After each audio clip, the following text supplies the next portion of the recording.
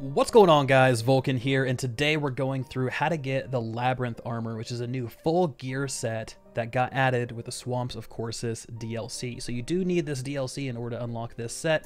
You can go out and grab it, but you cannot equip it until you purchase that DLC.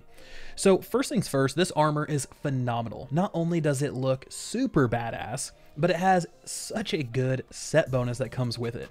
It increases your total weapon mod damage, not your total weapon damage, but your total weapon mod damage by up to 50% for a 3-piece. Plus, it automatically vacuums up all the scrap and iron that is near you. So if you open up those chests, you don't have to sit there and spam E or whatever the controller equivalent is, but you can just hit that chest and keep moving, so it's an awesome quality of life improvement.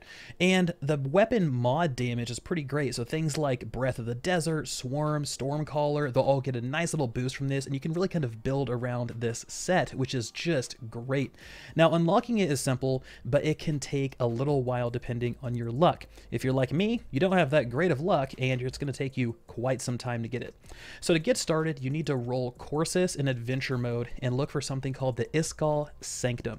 And this is where the Elf Queen is. You have to speak to her and she'll give you a cryptolith sigil. Now this cryptolith sigil will sit with you, right? You'll have it the entire time. It doesn't reset when you exit adventure mode or anything like that.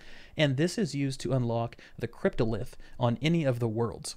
Now the cryptolith is like this big giant stone tower with glowing discs on the front, and you're going to need to use the cryptolith sigil on this tower 3 times across 3 separate adventure modes, meaning you need to exit the adventure mode after you've used it once, re-roll adventure mode on Corsus, and hope to get the cryptolith again.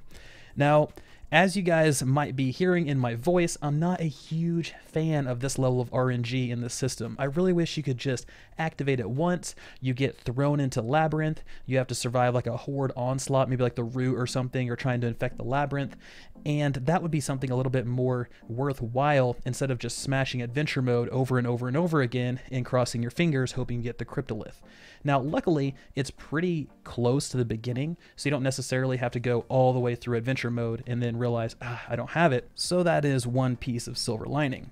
So once you activate that thing 3 times, after your 3rd time using the sigil, the entire tower is full, all the glowing discs are filled up, there's going to be a stone pad that'll be lit up. When I was on Corsus, it was off to the left if you're facing the tower. You can interact with it and it takes you to a different part of the labyrinth.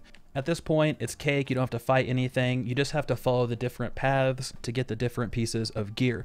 Now to get the helm, you have to, it's a little sneaky, you actually have to go to the edge and then drop down. So one of those paths you're going to go to, the actual path isn't going to appear before you, you just jump off the edge, you'll fall a little ways, and then it'll catch you. Turn around, immediately do a 180, the helm will be right there, grab it, and then you can follow the new path that it gives for you all the way back around, back to the checkpoint, and then you can get out of there. And that's it. That's how you get the Labyrinth set. Super easy, and you don't have to go through a boss fight to get it. So let me ask you guys this. How are you guys liking the new DLC so far? Have you guys found a lot of new gear, a lot of new secrets? Are you guys cracking them? Are they stumping you guys? I always like to hear what each person's kind of interacting with. Let's talk about it in the comments section below. But as always, thank you guys so much for your support. It means the world to me. As always, this has been Vulkan, and I'll talk to you guys next time.